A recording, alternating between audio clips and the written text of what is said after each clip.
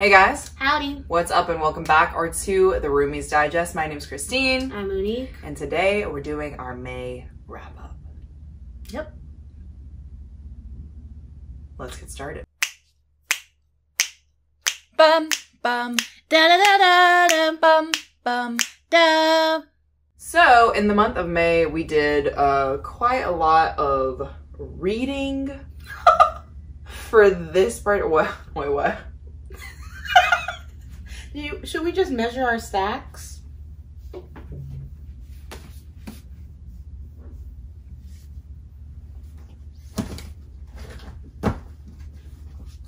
Christine said mood reading May and was in the mood. The good news is I'm not going to be talking about all these books today because half of these books were for vlogs. And technically this book can be in my stack. There you go. This is the thumbnail. Anyway, so let's just go ahead and run through the things that we're not going to be talking about today, but we are going to mention. So first and foremost, Monique and I did a vlog where we went to Barnes & Noble, we played a bookish game, and it was with my parents. And we basically all like picked out books for each other to see if we liked them. I ended up reading Women of Troy. This is a book that my mom picked for me. I read Bullet Train. Monique read Bullet Train. Yeah, it's in the vlog, linked right here. Yeah, so if you guys are interested, check out that vlog. It's really fun. It was a fun time. It was really chaotic, but that's the brand. So I'm really excited for the Bullet Train movie. Me too. I keep seeing the trailers for it, and I'm like increasingly more and more. I looked at the cast, and I'm like, should I have done that? Well, I did. I looked at who was what character, and I was like, interesting choices. Oh, okay. Interesting choices. My favorites. I'm like, I'm ready to see how they play together. Cool. Yeah, I'm excited. So yeah, so that was the first one that we did, and then the next vlog that came out last month. I don't know if you guys know about this tiny little TV show called Heartstopper, but there is a character in that show that reads that reads every episode. So I basically took all of the books that Isaac reads in Heartstopper and I did a reading vlog. And these are not all of them. Some of them I had, but I already unhauled.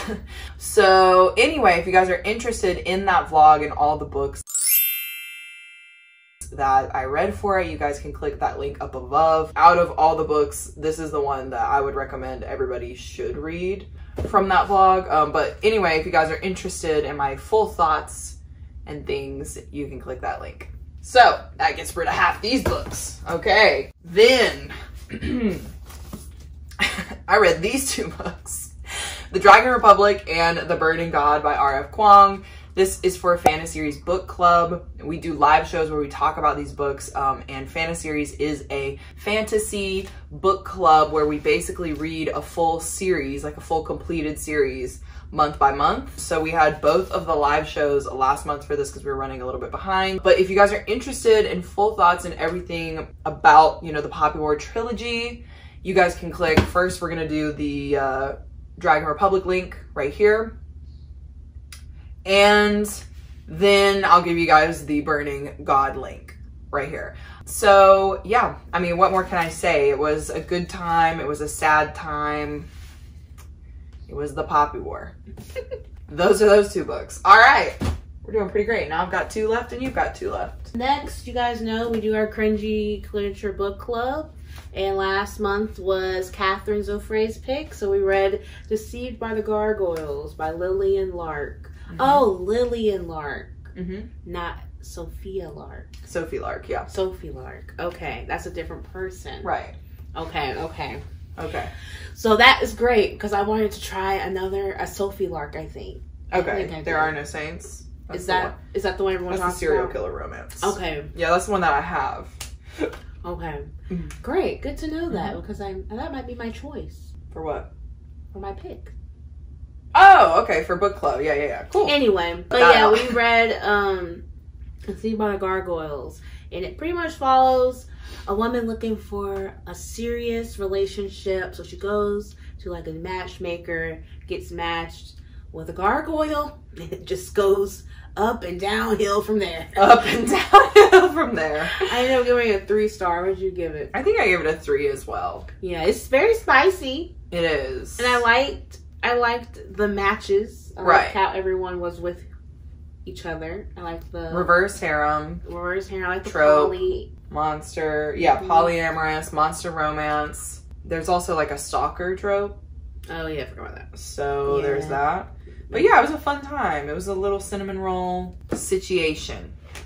So yeah, if you guys are interested in these sprints, I'll go ahead and link the first live show for this one. But that's basically what we do, is we read these cringy books live so that you guys can see our reactions and see our thoughts and things like that. So it's kind of a different take on a book club, but it's fun. Yeah, I mean, we ragtag that together, and that's what we do every month. Yeah. And then another book club that we also are a part of, something that you guys might have heard on this channel. Something.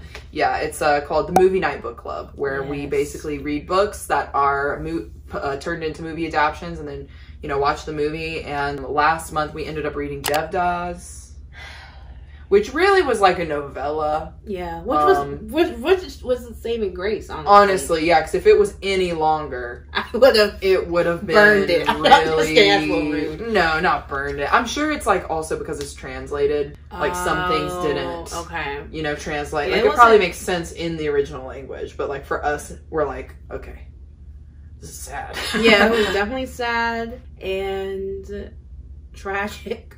Really, yeah, his life. But also, he started off being kind of mean. Yeah, I'm like, am I supposed to be rooting for this man? Why are you beating people? Anyway, so it was definitely a different than I expected. I thought it was going to be a little lighter. Like I knew it was going to be heavy, but I thought it was going to be more into the romance. Yeah, but than his life. Yeah, and it really wasn't about. It was really just a tale, right, of Devdas. An overarching tale, tragedy.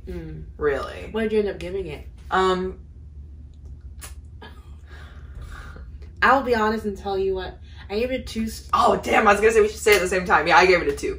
Yeah, I gave it a 2 star. I was giving it some leeway because of the translation. And yeah.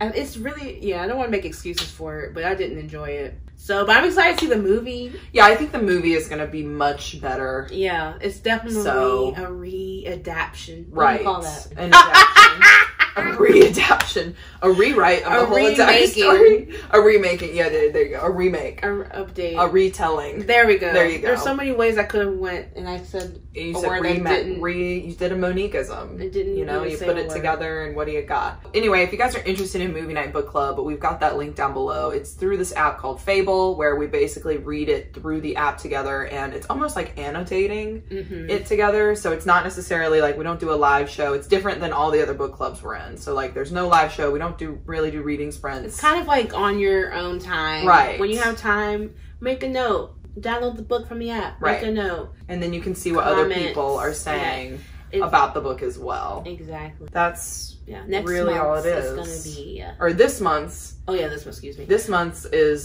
Simon versus the Homo Sapien Agenda. Which I've never read, so I'm excited. Yeah, I mean, I remember the movie was very fun. Cute, yeah. So I'm excited. It'll be lighter, which will be good. Yes. But if you guys are interested in Devdas, we are going to be streaming that next weekend. So that'll be on the 19th.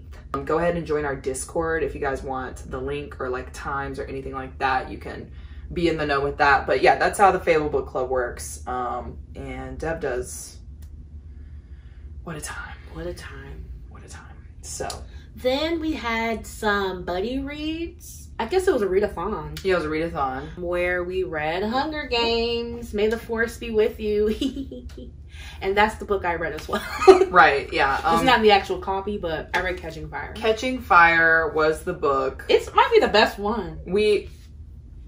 I've only read 2. But it's clearly better than the first one. It's better than the first one. It's almost like a revamp of the first one. Because, I mean, we all know what happens in this book. But yeah, so we were supposed to read all 3 of them. We literally only read 1. And... that's fine. Yeah, it was a reread for me. I gave it a 4. They tried to rope me into reading all the Hunger Games in a weekend. And we just were busy. Like, you guys know how it is. I was like, I just want to commit to what I can commit to. Right. Mood reading May. And I was like, I'm in the mood to read this one. And it was great. 5 stars. 5 stars. There you go. 5 stars from... So it was really good. I think it's also good because I literally just put the movie characters in the thing. So yeah, like plugged them in. Yeah, so I'm like, oh yeah, this is a deleted scene. Right. rereading them, like, after you've seen all the movies, it is so much fun. So it'll be interesting to see how the prequel goes. Ballad of Songbirds and Snakes, which I have not read, but I have not read either. You know. Then I did a buddy read for, it was Mona May, but we only read the one. Technically, I finished it beginning of June, but you know, we're gonna just throw it in here because I said I was gonna read it last month, and it was Bunny. I ended up giving it a 4-star. This is a very weird book. I think it just tackles mental health, mental illness, but y'all, it's strange. Like, you have to really stick with it because it doesn't look like it's gonna be that long, but it's kind of dense. Like, you gotta be like, okay, wait. Yeah, when Monique was reading this, yeah, she literally would like stop and like, this is Monique, okay? She's reading it, and then all of a sudden, and I'd be like, are you good? And she'd be like, I don't know, it just happened. And then like, she'd be like this, like literally. I had like 17 pages left. This is how many pages she had left. And I said, it's going to take me 30 minutes. Right. They're like, oh, okay. And I was still. Yeah, like she would read for 30 minutes, and it would be like 1 page turn. And then I'd be like, you good? And she'd be like, it's going to take me a while to finish this many pages. Like, she's getting mad. And I was like, okay. So anyway, needless to say, I probably will never read that book. But I'm glad that you liked it. You gave it a 4. So yeah, the real question is, will you be keeping it? Are you going to I think I am going to actually do a reread one day. Okay, so you will be because keeping it. I think everyone says that every time they read it, they get like something new from it. Okay. Because like, you're like, oh, that's what that meant. Yeah, like if you had to describe it, what is the experience like of reading? The first experience truly is a fever dream because you're like trying to understand how this mind is working. I don't even know how to explain it. It's just so strange, y'all. Like, because if I go too far in and like, what's happening? What's going on? Yeah, like you don't know what's real. You don't know what's going on. But like, it's really about this sorority of girls that are just doing weird things. And you're just like, what's honey, going on? Like, are we all on? Like, am I the trauma? So I recommend if you haven't read it and you want to be in a fever dream, the first read through, Bunny the Cookie Crumbles is the one. The last book that I read last month is actually called Partner Track by Kat Wynn. So she actually sent us her book. This is her book that she sent us along with like a couple of other books off our wish list. And she was like very cute about it. She was like, look, you know, I'm going to send you my book, but here's some other books in case you don't want to read it, but I really think you should give this book a try. And I don't know what it is about mass market paperback romances, but I was like, all right, I'm gonna try it. You know what I mean? Let me pop a page open. Yeah, let me just dip a toe in. And like, I love a lawyer track story because I don't know if you guys knew this about me, but I was gonna be a lawyer in a past life, and so I just like to kind of like have that setting. It's also set in the South, Charleston, South Carolina. It's an age gap romance, and it was checking all her boxes. Yeah, like it just like had the perfect storm, basically, like ready to go. So anyway, picked up this book, started it, and I'm not gonna lie, when I first read the first couple pages, I was like, I don't know about this. I don't know, I'm not sure. But I kept going. And that's what's important because this actually, I had a really, really fun time. So anyway, yeah, just a short, quick read. And I was living for the age gap, okay? Because essentially the premise is... It's a close proximity trope? So the premise is our main character, Purdy, she is like a very like successful lawyer, and she ends up going up against this like younger guy in a court case, whips his butt, and he like has such an impression from her from this court case that like he ends up coming from San Francisco to South Carolina and like gets hired at her law firm because he wants to be like be around her. Yeah, because he's obsessed, like he's in love with the cocoa. Okay, I don't know, it's just like very fun, very like steamy, and their relationship is just so cute. It's just so cute because obviously Purdy, she's like in her late 30s. She's like, bro, I don't have time to be messing around. Like, I'm trying to be the partner in my law firm. I could just really feel how she felt because it's very hard to move up in the South. So what's going on with this one bed trope here? That's like in the beginning. So they essentially have their court case in the Midwest. It's really snowy and cold. they end up going to a hotel because they can't get a flight out, and they obviously just ended, you know, their court case together, so they go to the same hotel. Of course. And there's only one room.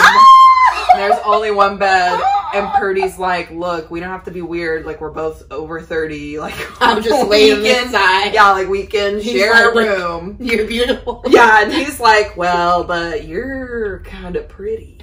And she's like, I know I am. And he's like, yeah, but like, she's like, good night. yeah, and so then obviously some stuff happens, and then that's when he really gets solidified. He's like, I'm coming.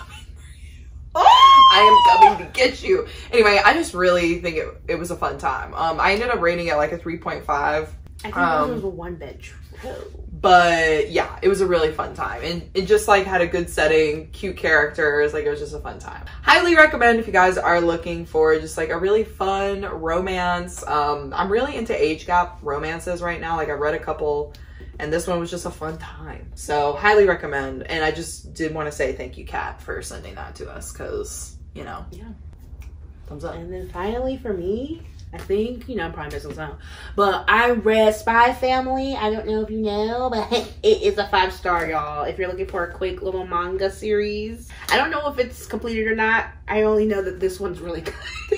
So anyway, it follows, no, his name's not Twilight. Oh, his name is Twilight. It follows the spy Twilight, and he's tasked with trying to get close to this student's father, and so he needs to have a student in the school. That's the only way he can get close to this parent. So he has to adopt a child who is the precious baby cherub of the world. And then he realizes, I didn't realize there were going to be a family interview. So then he had to find a wife. Okay. Which turns out to be an assassin. Okay. And it's just a fun time. It's a fun time. 5 stars. It's really cute. It's quick. And apparently it's an anime that I will be trying to watch. Ooh. Once I have some time. Yeah, this has been floating around BookTube and like Bookstagram, Spy Family. Yeah. So many people have been reading it recently. Yeah, I saw some memes that had the little girl paired up with my favorite characters from Jujutsu Kaisen. Mm-hmm. And I was like, wait a minute, who is this child that she could be partnered to, like, be like fighting this guy? So then I had to see what it was.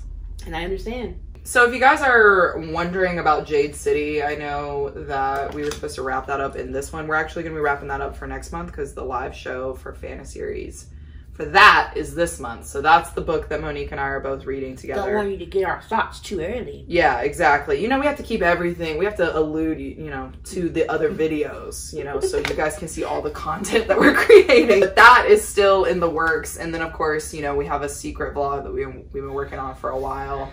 And that one truly, like, once it comes out, you guys will understand why it's taken so long. Yeah. So I'm sorry. Not that anyone's like, where's this vlog? Like, literally no one cares. But, you know, just in case there's like one person who's like, so what about that Lord of the Rings vlog? It's coming. Yeah, it's coming. It's on the way. So yeah, that's pretty much it. That's our wrap up. Cool, calm, collected time. We had a fun May. And yeah, we're going to carry on. We're going to carry on here. Carry on our wayward son. There be peace when you are gone. Lay your weary head to rest. Don't you cry no more. So